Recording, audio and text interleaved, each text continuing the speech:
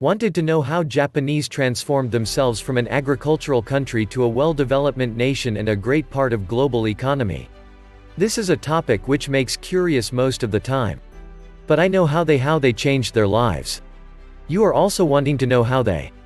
So let's see how they had changed their lives by a very simple way which you also perform but not in the right way. That is, save and utilize. Okay, what's new in it? Only not everyone used to do that. What new in that? No, you went wrong.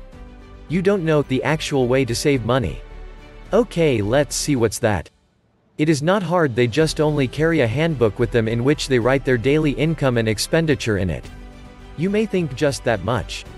But no, this changes the way they think. By writing daily income and expenditure, they can analyze the extra or unnecessary expenditure. Once they know where they spend unnecessarily, don't repeat, and saves that money. But they not stop till that. They also utilize it too. They don't keep the money in saving account of their bank. But they invest various things. If they can do it, then why we cannot do this? If you are only saving money, that's not enough. Because of inflation, value of money is decreasing. But if we invest our money properly, then we can save ourselves from loss of money. So now the question arises where we should invest. There are various ways to invest. But don't go where you see doubling. Stay away from it. According to me, best way to invest our small amount of saving is investing in mutual fund.